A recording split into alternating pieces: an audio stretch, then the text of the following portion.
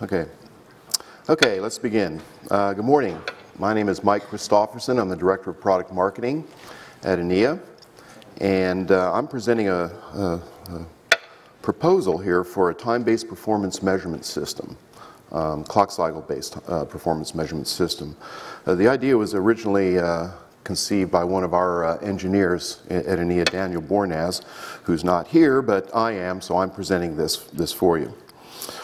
What this is a work in progress. We've actually just sort of started this. And before I get into it, the idea here is to come up with a very simple and easy to use tool for measuring time between discrete events anywhere in the system, whether it be in the kernel or in user space. And we want it to be simple, easy to use, easy to install, very little configuration, and get directly to the heart of the matter, whereas to measure the time in clock cycles between point A and point B somewhere in your code. So let's get started. First of all, let's just talk a little bit about performance and profiling. Performance, you know, we're basically here interested in time relationships, and we're interested in finding execution hotspots, characteristics, you know, behavior of the system by doing some nice time-based analysis, you know, between events to identify timing issues, and to also build some statistics about time between discrete events if it's repeatable in the system. So you get some statistics of the behavior, and we'll talk more about what that means in a bit when I get into the proposal. Well, profiling, I think we all know what profiling is. It's basically for software performance appraisal. Runtime checking, program checking, static code coverage is profiling of your application in some sense. Runtime code coverage, logic analysis, performance analysis, and there's many, many kinds of performance analysis, as we know. System event utilization, analysis, you know, cache hits, misses, event tracing and logging, you know, tools like ftrace, LTTNG, CPU utilization analysis, you know, like profile, memory utilization analysis, and performance there, program thread function, you know, like Valgrind, execution flow analysis, runtime error identification, a lot of different ways of doing performance profiling. Perf is another example that we can talk about. But this, what's missing is a tool that just very simply provides direct time measurements in clock cycles from point A to point B, so you can get to the answer or data immediately without having to do exhaustive trace analysis and pull up tools to upload the traces and do analysis on the traces and whatever, and so on and so forth. And so this kind of tool is, the idea here is something that is easy for the programmer to use and deploy very quickly without having to read 100 man pages or documentation to figure out all the different kinds of configuration options and so on and so forth. It's really just about time between discrete events or a chain of events and whatever. And part of the idea is that we want to provide a tool that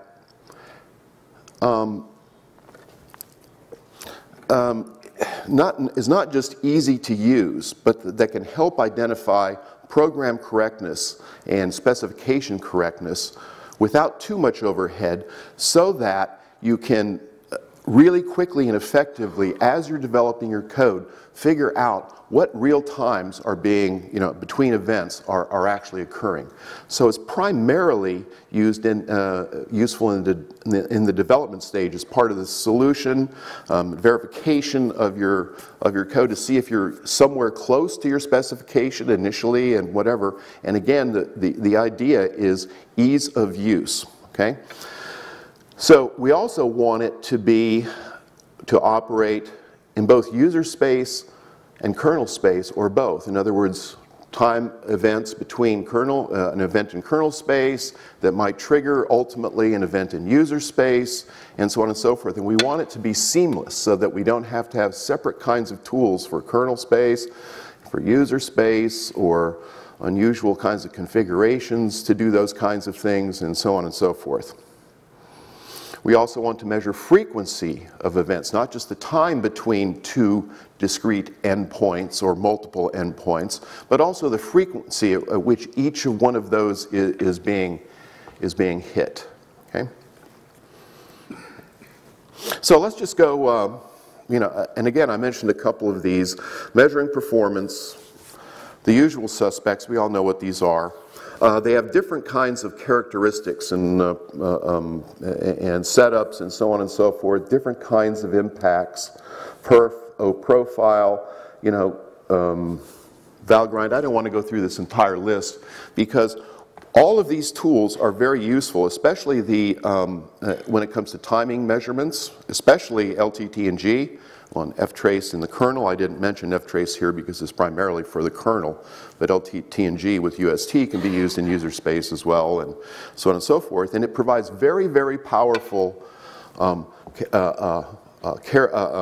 profiling information and timing information in the case of LTT&G, but it's also very complicated to set up and provides a lot more kinds of deep analysis when you're tracing events, because you can tag certain events or information in the traces, and as we all know, and so on and so forth. But we're talking about a tool that just simply and does nothing else than just measure the time between events so that the programmer can get right to that information online while he's running without a lot of reconfiguration of the system or so on and so forth. So let's talk a little bit about time measurement. Well, there's software timers, there's hardware timers. Usually hardware timers are CPU dependent, so that means that if whatever solution you come up with, if you use a hardware timer, it will have a different implementation on different architectures. Our solution, the proposed solution, is portable because we're going to try to abstract away the hardware analysis or the hardware timer measurements. And what we want is something that has very high resolution, accuracy, very low load on the CPU, and portability, again, as I mentioned. Yes? Can you define what's the difference between resolution and accuracy? Well, resolution is really about the resolution of the timer, whether it's the smallest unit of time, nanoseconds, and in this case clock, and what I'm going to be talking about is clock cycles, and so on and so forth, or whether it's microseconds or whatever. Accuracy is how accurate the actual clock is in terms of keeping time. So resolution and accuracy are different, especially in a multi-core device. There have been some issues in reading the clock counter registers, having them completely synchronized across cores, and that's an issue, and so on and so forth. So resolution and accuracy mean two different things.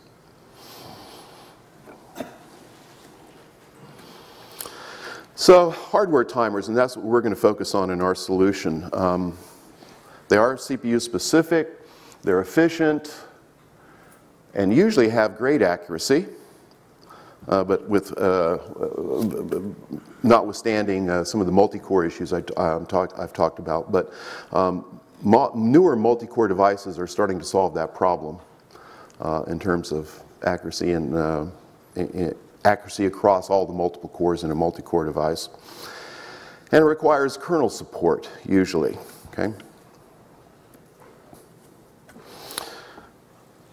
Our first implementations that we're going to be looking at are on ARM platforms. ARM v7 AR, ARM 11 processors have a performance monitoring unit, counting CPU events, that OProfile uses statistics on the CPU and memory, the clock counter register, and overflow interrupt generation, all kinds of support that a lot of the other tools that performance profiling tools use.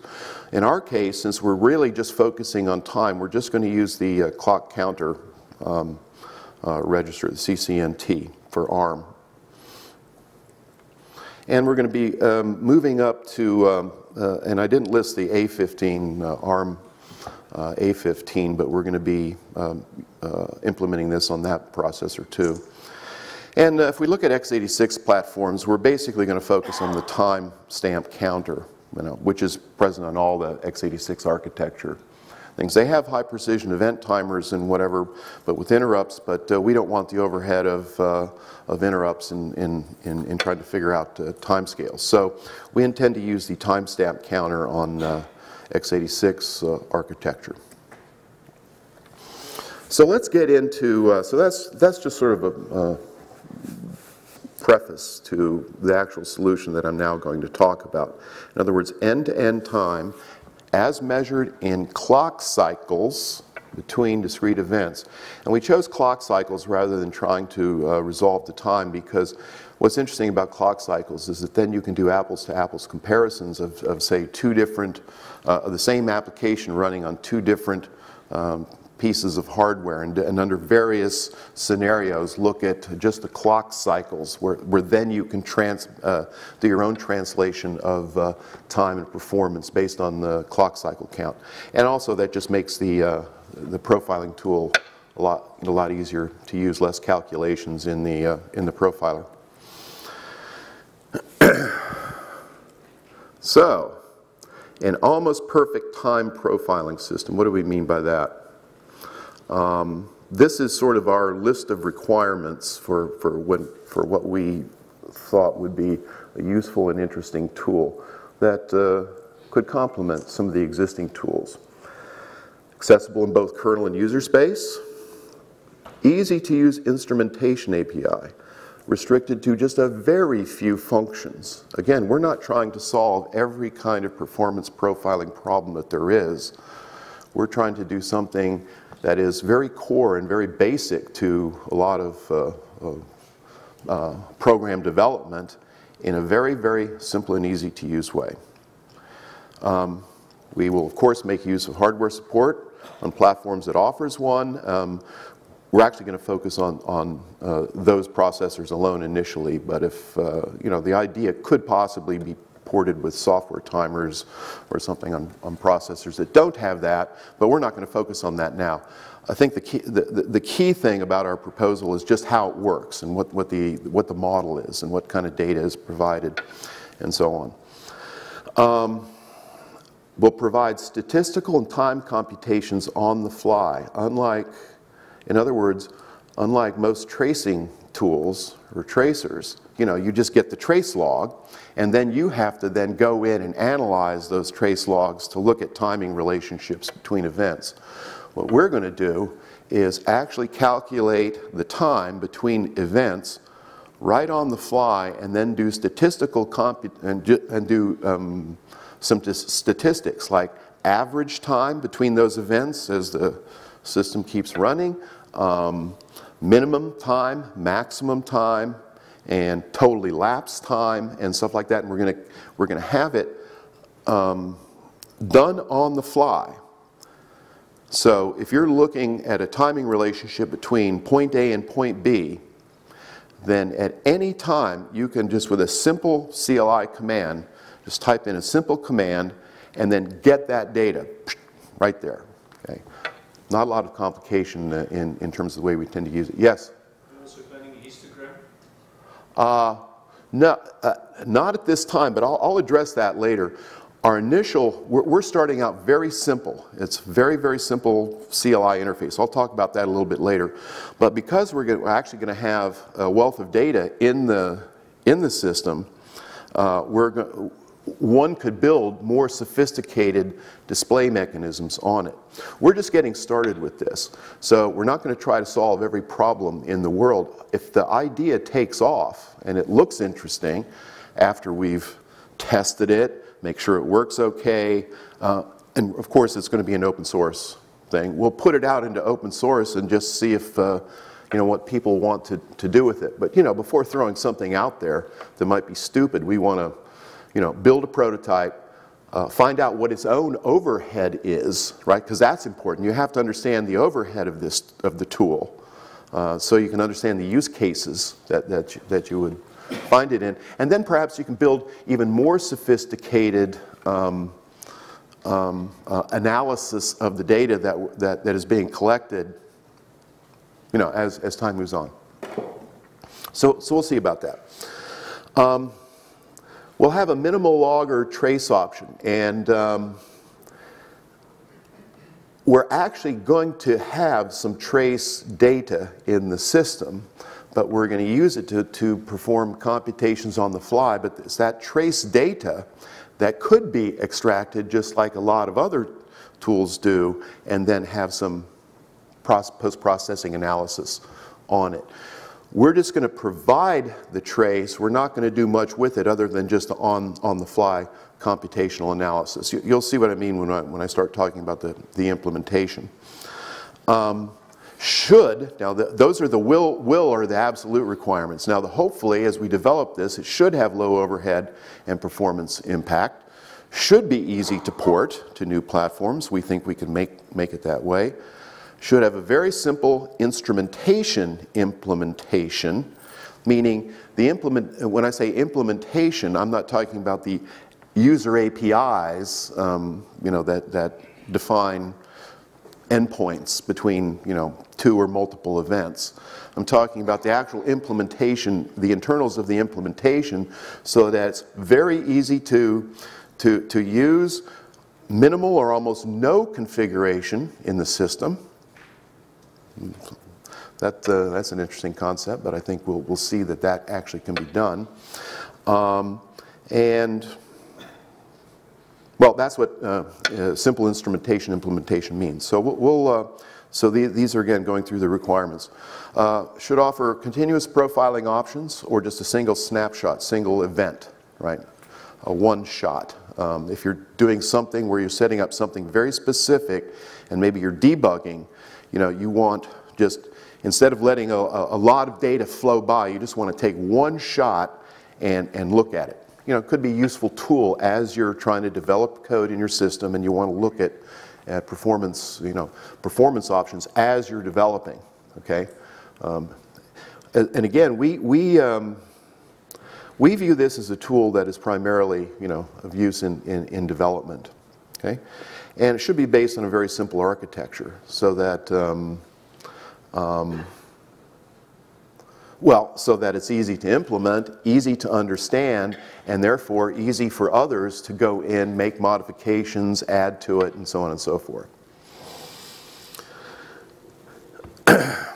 So, in reality, even though we're going to have something that looks like a trace, our intent here is not to really just do another kind of tracing mechanism. Again, the primary focus is on the fly calculation of time. So, just the architecture of the implementation. The actual profiling is done in a kernel module, and I'll show you an expanded view of this in just a moment, where there's just simple header files for both, the same header file for both kernel and user space that applications just use that provide just the simple APIs for defining the relationship between various endpoints in the code. Okay? And I'll explain the whole schema in just a few moments. But the idea is the way you would use this is you have a module, a program, and it could be in the kernel, so you'd have to instrument the kernel, link this header file to it, and then that will provide you the APIs, which are basically just macros, that will then call into the kernel module. Okay?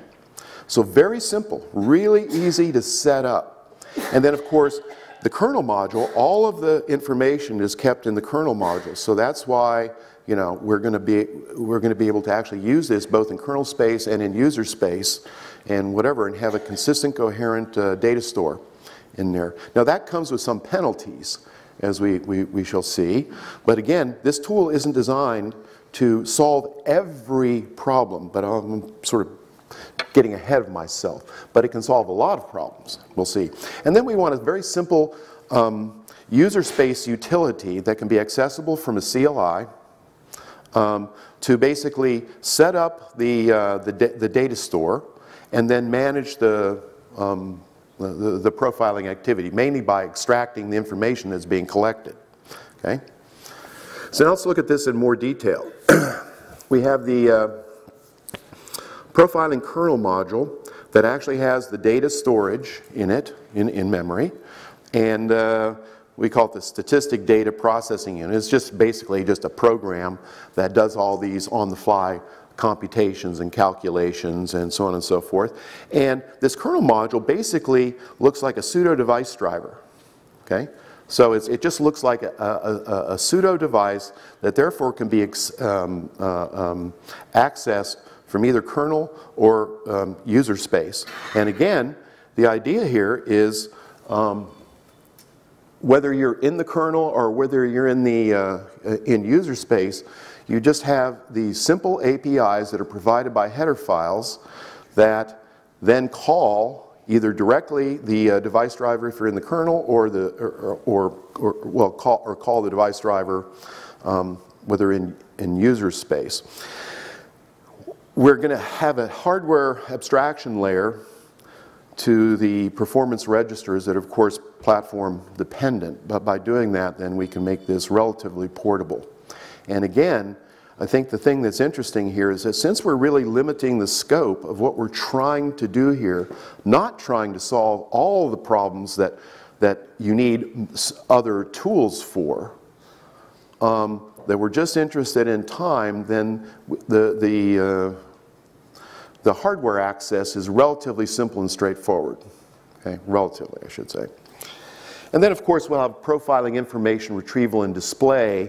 That's the program that sits in user space that you can talk to and access information, the performance profiling information that is in the kernel module, and so on. So that's sort of what it looks like from a block diagram point of view. Just a little note about the instrumentation API. As I mentioned, the same APIs for both kernel and user space, based on basically macros. No libraries, no static or shared, libraries between modules. So it's just macro calls that you just insert into your code that call this pseudo device driver with some parameters that you supply, and that's it. Okay? Because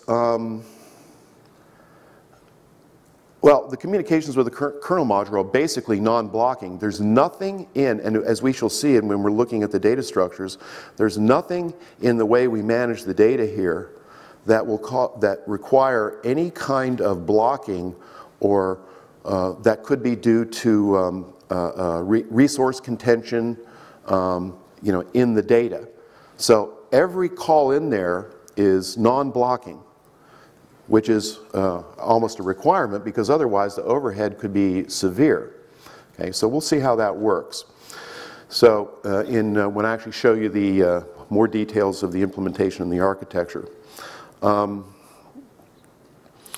We had, to further the discussion, we have this concept of profiling points, which is just our own term for this, and I think it's used elsewhere. But profiling points are the actual points in your code, or wherever in your code, the points in your code where you want to measure time between. Okay? Each profiling point will have a numeric identifier, a group identifier, and a mask to indicate the statistical operation to be performed, whether it's just min-max time, average time, frequency.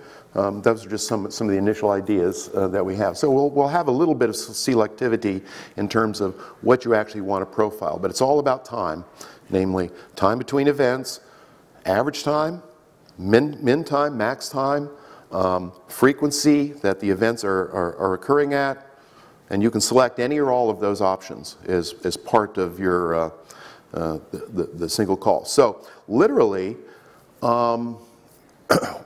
for profiling purposes, there is one single call that you just insert into your code with the parameters that identify this point, this profiling point.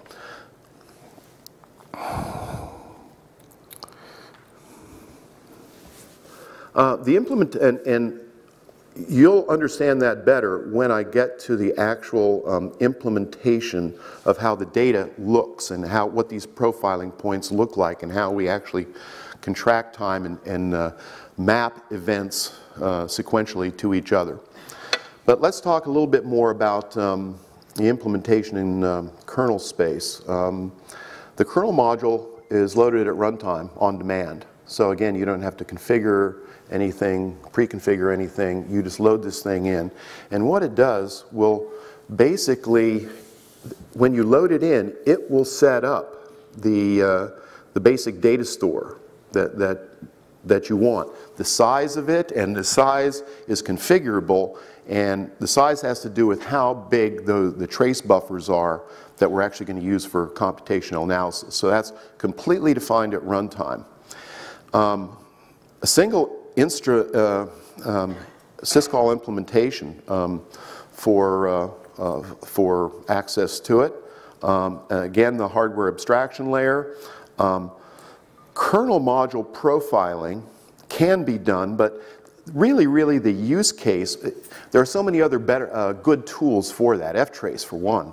So our interest here is not so much in profiling between events inside the kernel, it's profiling between events in the kernel and user space. Something happens in the kernel and you want to see what, which is causing something in your application to be invoked or happen, and you want to see what that time is or what that frequency of events are. So that's really the primary use case.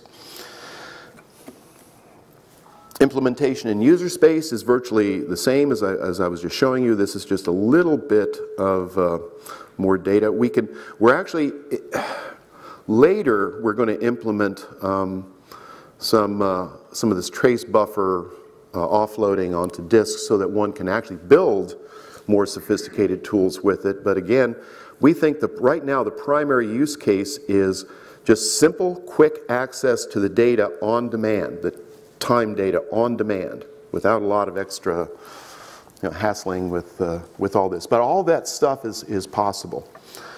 And I think I mentioned all the rest of this before. It's a pseudo device driver, so it's a very simple implementation, and of course it's accessible from user space as a pseudo device driver.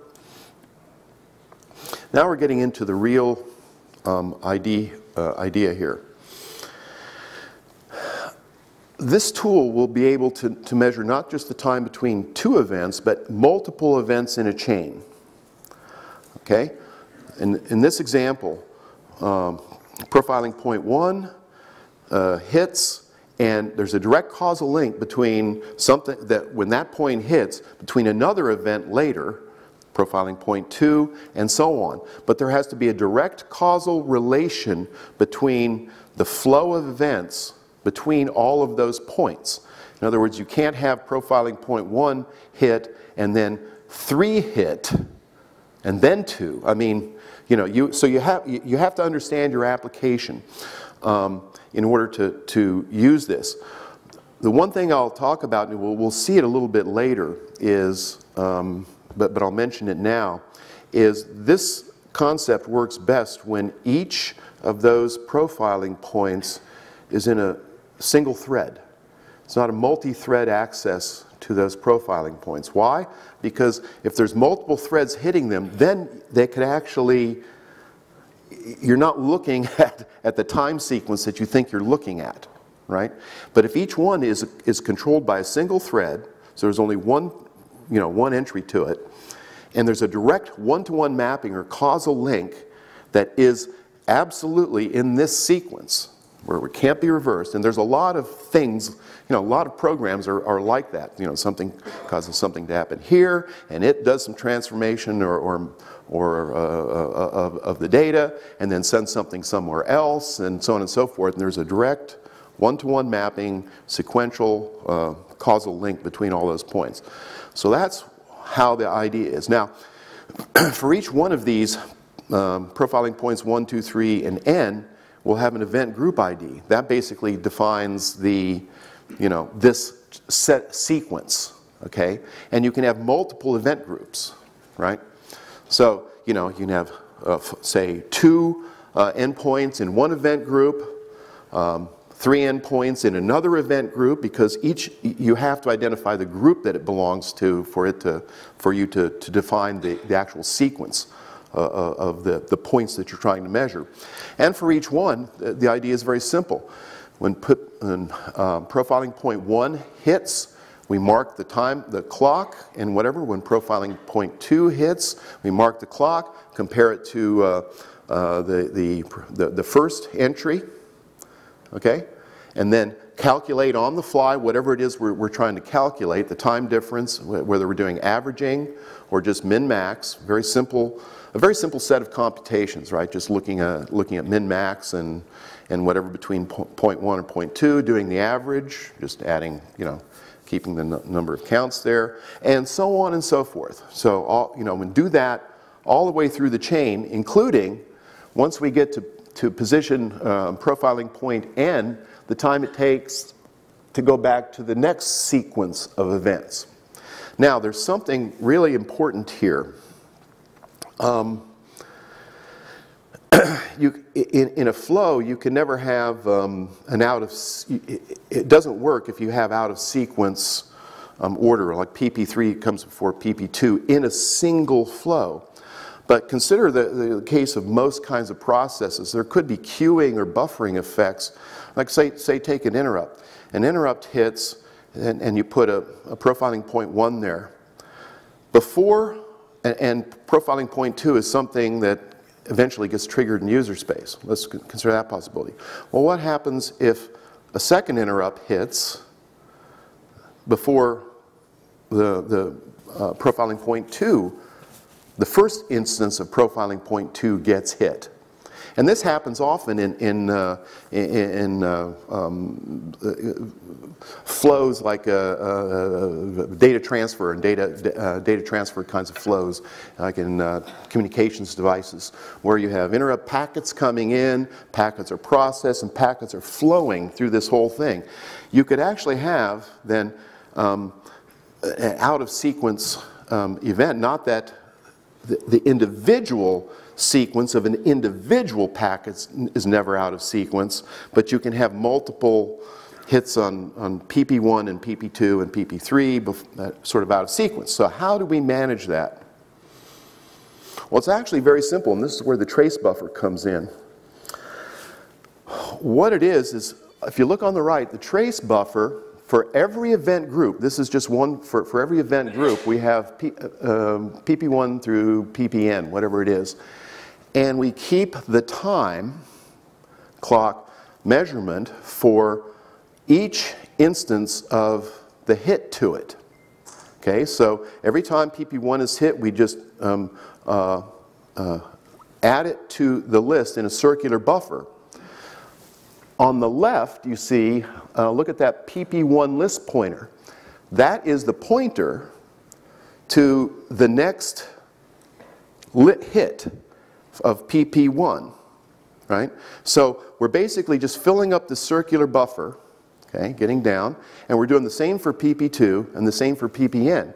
So if everything is sequential in a flow, PP1 through PPN, then all we have to do is match up the first PP2 event with the first PP1 event, the second PP2 event, and the second PP1 event, and so on.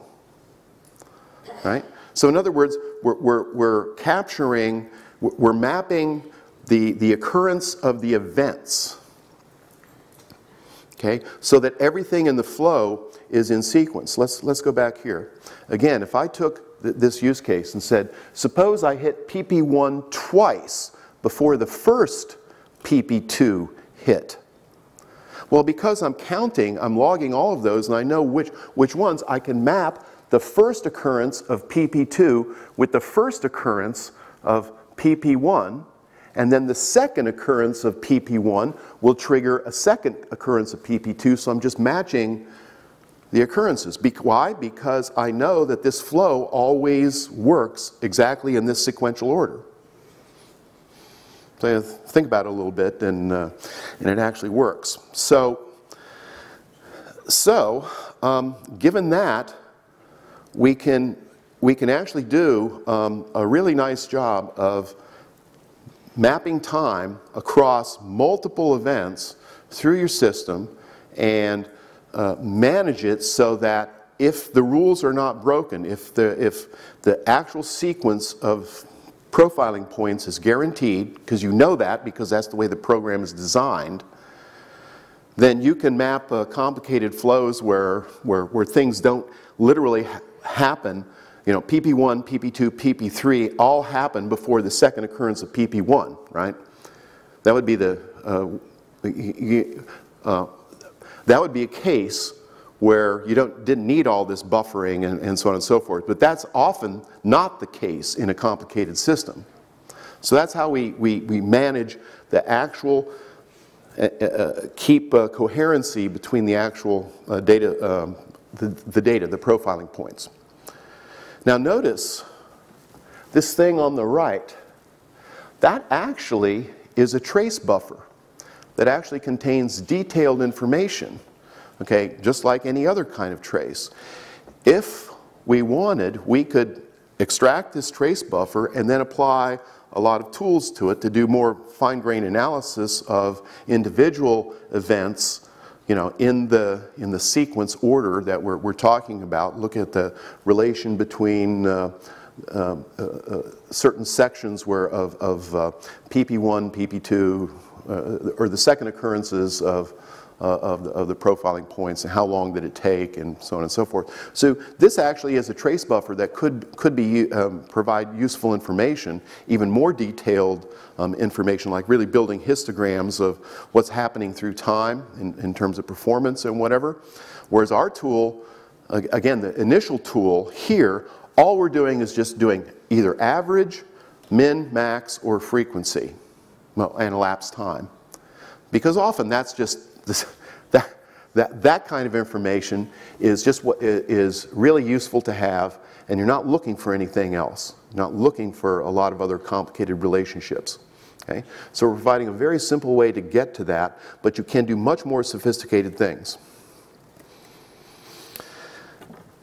The user space utility is basically going to be a single binary file with installation scripts or some customization where we just load it in to user space, and it then can provide the interface to a CLI, or maybe if you want to, you know, if somebody can build other interfaces into it for other kinds of access, you know, whatever you want to do. But we're just going to start out with a CLI, and it's going to have direct access to the pseudo device driver that contacts the kernel module, that then pulls out all the information and displays it for you right on the spot. So again, no complicated configuration necessary in the system. Don't have to set any compiler flags. Don't got to do very much at all, actually. And it can enable, it will have certain other kinds of functionalities like enabling and disabling profiling, right? So that you can turn it on and off. That's a very common or simple kind of concept that we want to do. Can extract the statistics for individual profiling point, event group, or the entire, all the event groups, you know, any sort of combination of the amount of data that you want to do. Remember that those trace buffers, or this data store here, is per event group. I mean, so it can get very large, and if you want the trace data, then it can get very large. But the thing about this is that you pre-configure the size of these things. You pre-configure the size of the circular buffers. You pre-configure, you know, how many event groups you want, so that you don't run into problems of collision when you're trying to set this thing up. When you create a new event, you say, I want to create n event groups in advance.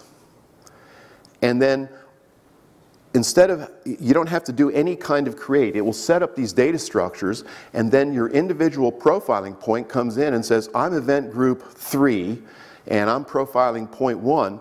Well, the data store is already pre-built, and it just starts working. Okay? So again, you don't have to have sort of a configuration that dynamically creates event groups. Just create one big enough that's going to hold all of the profiling points in event groups that you already have, load it up once, and it will start working. If you actually have the profiling points in the code, then, and the kernel module hasn't been loaded, then it will, the code will just skip over it because the kernel module doesn't exist, right? So fairly straightforward to manage. One other thing I forgot to mention before. If you think about this, and it's kind of, I was trying to think of a way to depict it, but couldn't really. You find out that there can be multiple accesses into this data store, into the kernel module, in a multi-threaded environment from different event groups. Maybe something got suspended right in the middle of this, right? And then another thread comes along for another event group, comes in and starts messing with it. But if you look at the data structures and the way they're set up, there's actually no need for any kind of special lock because none of those, either profiling points or event groups, are accessing the same data at the same time. And in fact, the only thing that's, because each event group and each profiling point is separate.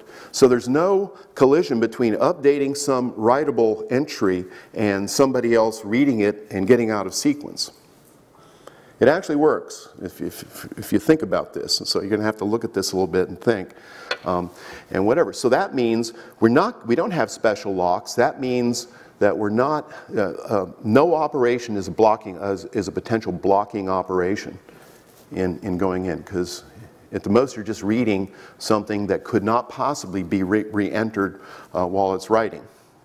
Again, because of the time sequence of events. If those sequence between PP1, 2, and 3, and 4, and whatever is inviolate, that everything between those always happens in that sequence, then nothing gets re-entered here. Okay? So that's an important point. So, summary. It's a simple to use tool between multiple endpoints in a serial or causal sequence of events that you've defined. And as I mentioned, very simple CLI calls. Probably just our initial implementation will just be a handful of calls to get information out of the data. And the information is immediate, right? The average time between these events that, over long elapsed period of time and whatever, can be very, very useful, very quick to implement, and so on. Almost zero configuration required. As I mentioned before, we don't have a concept of thread awareness. The concept might work if multiple threads are actually hitting some of those profiling points. It might work, but you have to really think carefully about that. Often it won't work. So we haven't solved that problem just yet. So thread awareness is something that we might want to start thinking about and whatever, because you want to correlate, which thread caused something to happen in another thread. So you have to correlate the threads then, not just the hitting of the profiling points, right? Complicated problem, so we're not trying to solve it. This works in a single threaded environment where each profiling point is managed by a single thread. Okay?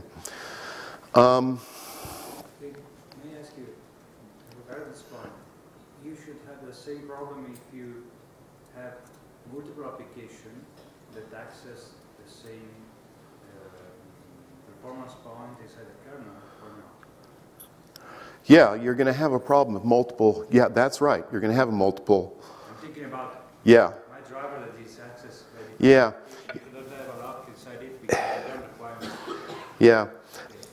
Like I said, this doesn't solve all problems, and if we can solve, once we get this working, see here's another use case that actually works pretty good. So, interrupt handler.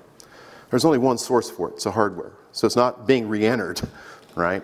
Just hardware interrupts are being queued up by the hardware and whatever. So, you know, that's a case where you can mark it there and then look at something that's happening way off in user space a long time later. Just very quickly, want to mention, so that is an issue. Very good question. We haven't solved that problem. But again, that doesn't mean it's not useful for a large variety of problems. Overhead, we don't know what the overhead is here. We're a little leery that we're using a syscall type approach from user space, which has a fair amount of overhead, and whatever. Well, when we implement this, we're going to, of course, measure the performance overhead and see where it sits. My own, I believe that this is not necessarily, this tool is not good for measuring function entry and exit, and if the function is it doesn't block for long periods of time, because this tool might have more overhead that might have enough overhead to really skew the results. But again, remember, so we're not trying to solve function entry and exit and do all the profiling things that perf does and all those kinds of things. We're looking between discrete events in the system.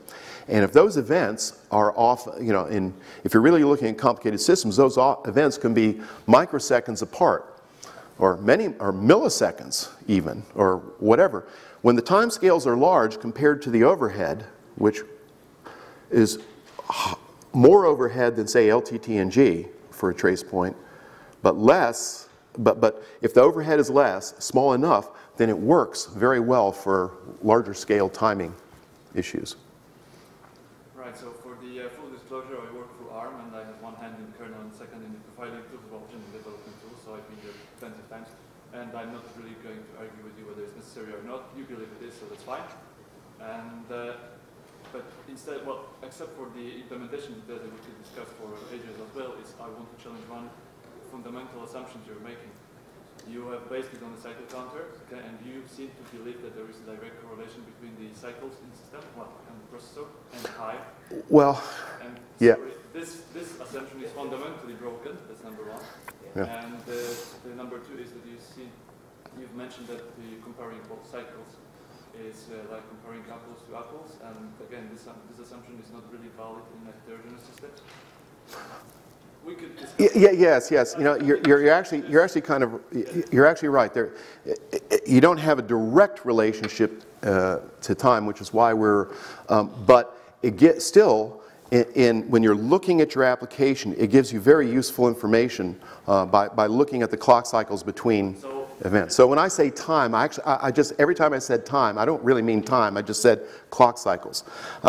Sorry, we're prototyping this now, and the tool might be useful for looking at development, a wide variety of development problems or problems that you're having in development to see, how relatively. Based on clock cycles, how long, how much time is in between events? Sorry, instead of using system calls from user space, maybe you should look at the zero-copy networking implementation. That basically uses a memory map structure, and you can, if it is possible from user space to read the cycle counter, you should be able to avoid the system call from user space. That's a good idea. I'll mention that to Daniel. He came up with this idea because it was really easy to implement. First off, very easy to understand, and yeah. And because you have exclusive right from user space, particular stop in the buffer, you should be fine if you avoid this. Yeah. There is actually a mechanism to read it from user space, but that's the point. Well, we'll look into that. It's a good suggestion. This is just our first entree into this. Okay, well, thank you. They're telling me to stop. I think we've just run up against the time. Very much appreciated. If you have any further questions, you want to talk about this some more, I'll be at the Enea booth. Enea has a booth in the main area. Come by and talk to us about this, and we do other things too. We have a commercial distribution of Linux that we offer. Lots of interesting real-time extensions. Lots of interesting work that we're doing. So, Thank you.